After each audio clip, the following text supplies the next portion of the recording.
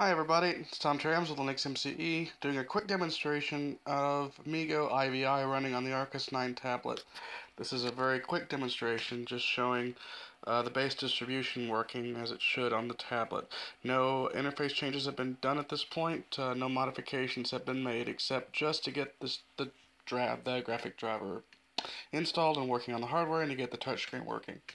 Still left to do, get proper wireless network support using the B43 driver.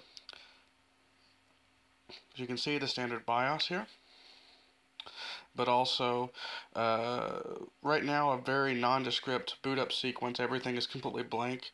I'll take, this would be replaced with a splash screen a bit later, but as you can see, the hard drive is loading in the operating system.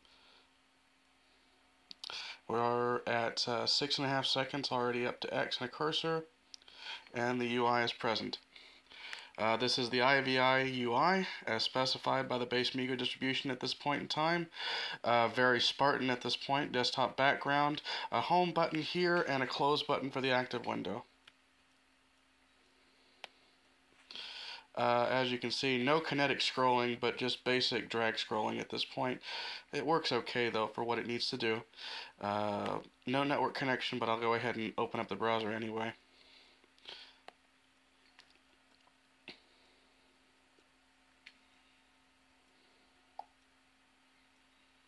As you can see here, a basic browser UI. We can basically just go ahead and I'll go ahead and do a quick little demonstration here. Kinetic scrolling, etc. Everything you need in order to work. Address bar here, drag a little to the left. Have your open tabs, open windows. Bring that off. Or you have your tab positioning and favorite page button over here. This is all standard features as part of the Fennec browser. And when we're done, we can basically just close the thing and get done with it. Other things available include an example GPS navigation system that's brought on here. The map data is completely example at this point, but I think it was there originally just to demonstrate the viability of the navigation system here. Fairly Spartan, I guess. Go ahead and close that off. It is completely accelerated, however, I don't have any codecs, etc. to test video acceleration just yet. That'll happen sometime later. I'm not even entirely sure I'm going to take and keep this particular UI on here. I just wanted to get something that I knew I could take and connect to. But as you can see, any application that specifies a main window, the main window will automatically be pushed full screen. And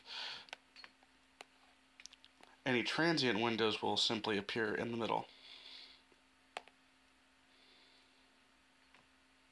As you see here, multiple windows here, flip back and forth between them.